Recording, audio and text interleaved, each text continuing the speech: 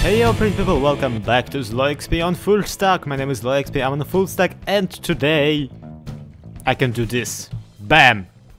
You know what that means. That means we have Optifine. Optifine is in alpha right now, so it also means that we have some flashing entities that aren't exactly there.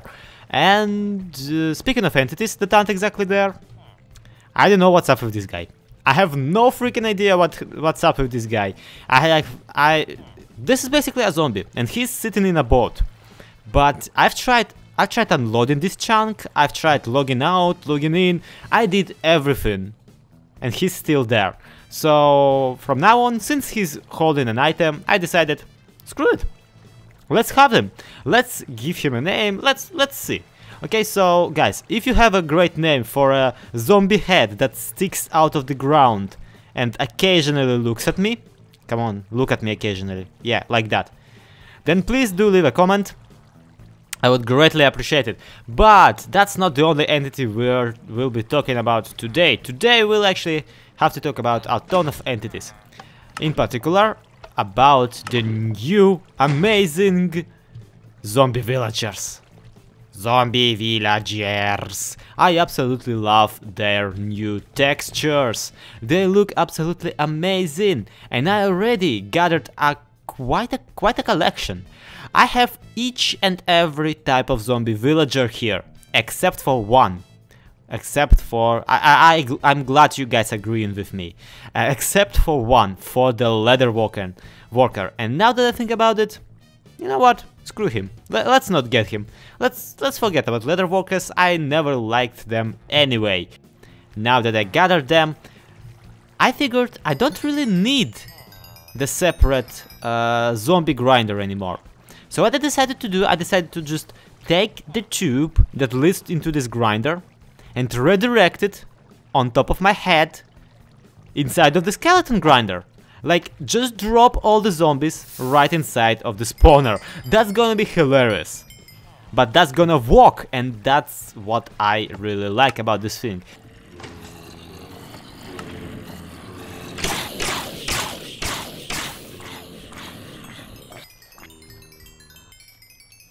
And now his vomiting experience. Amazing. Alright guys, so this area has been cleared out. It has been cleared out. I have moved my nano farm to this place. So yeah, my one issue with it right now, with its placement right now, is that it will still trigger the zombie farm, the zombie spawner, and I don't yet have a switch off button for both spawners. And to be frank, I don't really want to have any switch off buttons for the spawners. I think that's kinda useless feature. So yeah, I don't think that I want to really move this thing again. And I kinda enjoy how it's right there. Once you like enter this area, you have a storage area here and you have a nano farm here. That's quite convenient if you ask me. Now we need to figure out something to do with those guys. That's definitely a thing that I want to do, but before that I want to kind of work on the infrastructure of this place once again, because once I moved the nano farm, I got some free space here, which means that I can probably place an enchantment setup right here.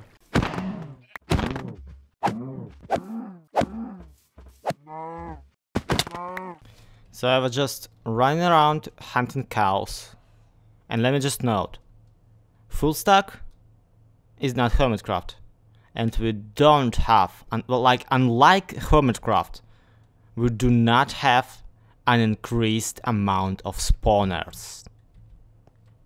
So this right here is freaking ridiculous. Music disc, saddle, rotten flesh, okay. Rotten flesh and iron horse armor.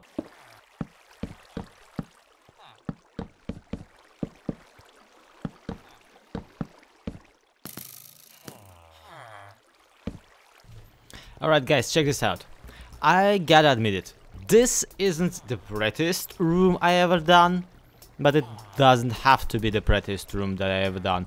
Like, really, this is just an enchanting setup right next to my little spawner setup. So yeah, I still enjoy how the zombie head, well, zombie head and shoulders, that's a shampoo brand, isn't it?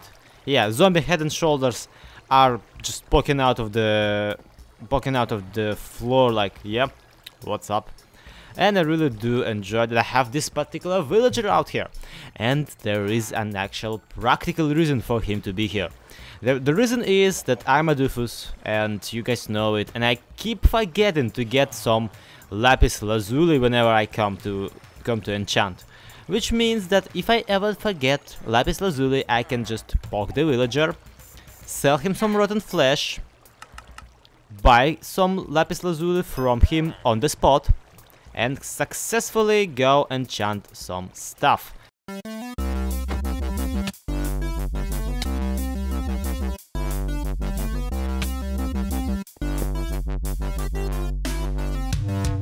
So, after some interior work, we have this. Ooh. Ah. Awesome, right? I mean, look at them. Look at all the villagers. They have such awesome skins.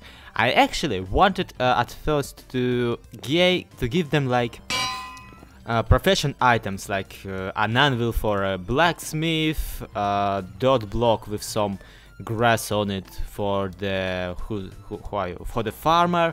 But then I realized that those items would probably cover the parts of their skins. So I decided, screw it. I'm not giving it to them.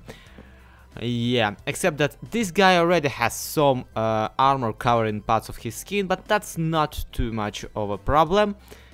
Not as much as with this guy. This guy is a problem in itself. First of all, he stole one of my best swords. Right now, one punch from this guy. Let me demonstrate it. Dude, punch me. Ow, my face. See? Half my freaking health is gone from one punch from a freaking zombie. And second of all, not only did he steal my sword, but further away, he used that sword to kill me and stole my armor. And now you cannot exactly see his skin. So I'm not the one who likes to kill zombie villagers, especially after trapping them successfully. But we'll have to somehow get rid of this guy. Although I really think that for his bravery and cleverness he kinda deserves a reward. So maybe instead of just killing him, we'll actually dedicate an entire separate room for him, like make him our weapons guy or something like that.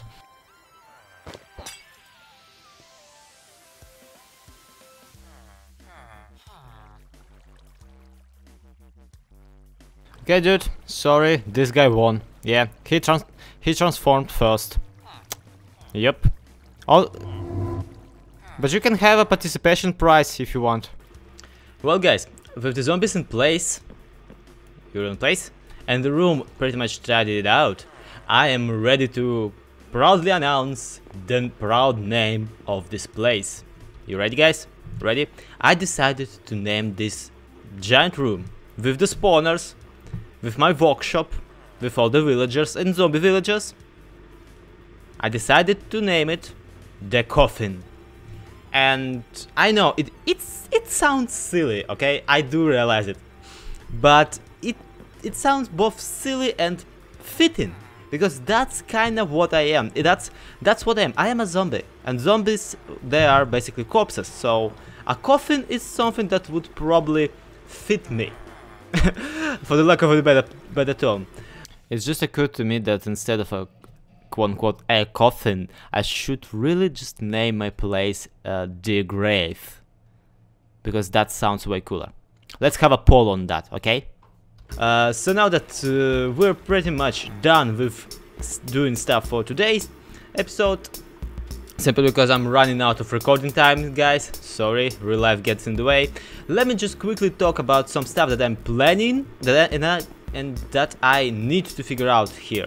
First of all, this system here with press of a button and push of a lever is getting kinda annoying already. So I think I need to figure out some kinda some kind of flip-flop for the to hook up to the piston, but that's a job for another day.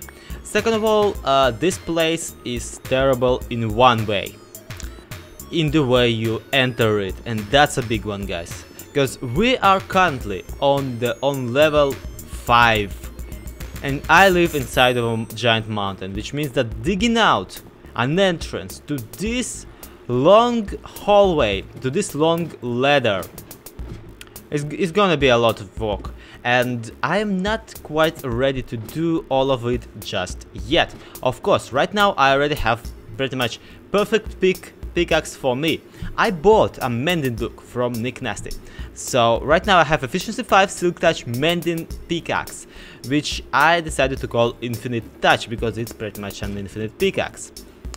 But even that will not be enough to dig out giant hallways leading up to the surface, and I really want this to have some giant hallways. Not only do I want it to look like a giant hallway, like a giant labyrinth, but I also have a distinct plan for the place. Instead of placing my entrance, my official entrance to my inner base, to the coffin, up there, I decided to place it down there. So the whole city that I'm building here will be placed on those support beams, right? But under the support beams, there's gonna be a giant swamp filled with graves. And if you're like me, you will think that that is a pretty badass idea. Not only will I fill the swamp with like graves and they're illuminated so zombies will roam around every night, but also I really want to build another crypt. I know I already built a crypt in the first season, but I will build a crypt right here, and this crypt, the way I see it, should be an entrance, an official entrance to my base, to my coffin. But when you enter, you actually get inside of a labyrinth with zombies, with skeletons, with maybe even spawners, because I found some other spawners except for the 2 I'm using down there. So before actually getting to my coffin, you need to get through this giant labyrinth of passages and of all the cool stuff. Except I will not need to go through that labyrinth every time, because for myself, I will actually make a secret tunnel that leads straight to the place, and I will not uncover, I will not tell anybody how to access that tunnel until one person will pass the labyrinth on camera. So that's the plan. But to realize it plan, to make it work, to build all of this, I need better equipment. Particularly, I need a beacon, and I think that I have something that will help me get that beacon. So buckle down. Next couple of episodes is gonna be absolutely insane. At least that's how I think. For now, thank you everybody so much for watching. This has been ZloYxp, this has been FullStack. Please do leave a like on this episode if you enjoyed it. Please do subscribe to my channel if you want to see more. But thank you everybody so much for watching. To be continued.